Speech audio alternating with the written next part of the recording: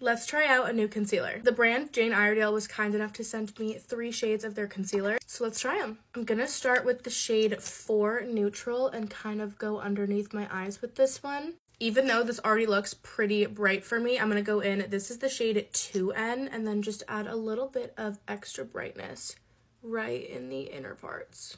Blending this out with my Sephora 71 brush. I will say, even just applying the concealer, you can feel how like lightweight and hydrating it is. It almost feels like a serum-based concealer. It does have pretty good pigment, and I love that like natural skin-like glow that it's giving. Looking up close here in my mirror, there's no patchiness. It's not clinging to any of my dry patches, which is huge for me because I have super dry under eyes. I'm gonna go ahead and pat the rest of this in with my damp beauty blender.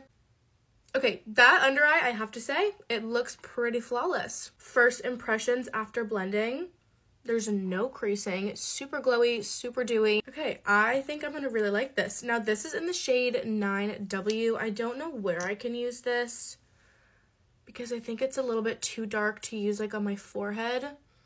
Yeah, this is gonna be like a summer shade for sure. However, I am gonna go back in with 4N and put a little bit on my forehead, and then a little bit down here, around here, and also on my chin.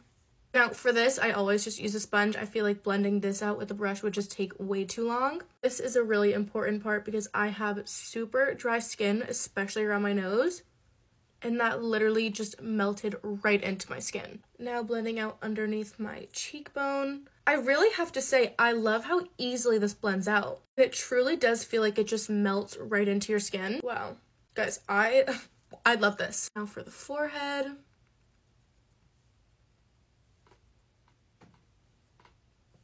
Okay, wow. I'm not gonna lie, this might be one of my new favorite concealers. It is not emphasizing any of my texture. And again, literally melted right into my skin.